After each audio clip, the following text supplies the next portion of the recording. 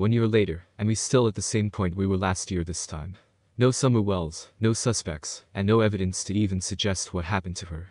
According to the authorities, there is little clues as to what happened last year June 15th.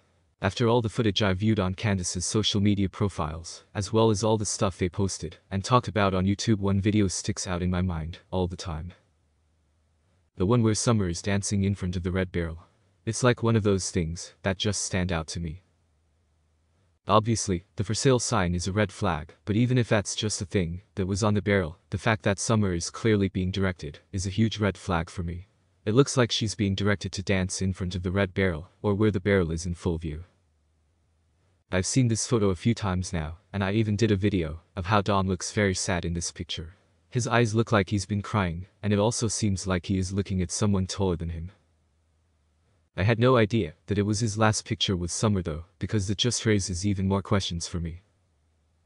He said it was his last picture with Summer during a video they released yesterday, where Don wrote his statements. Take note of her dress. It is the same dress she wore in the video, where she's dancing in front of the red barrel.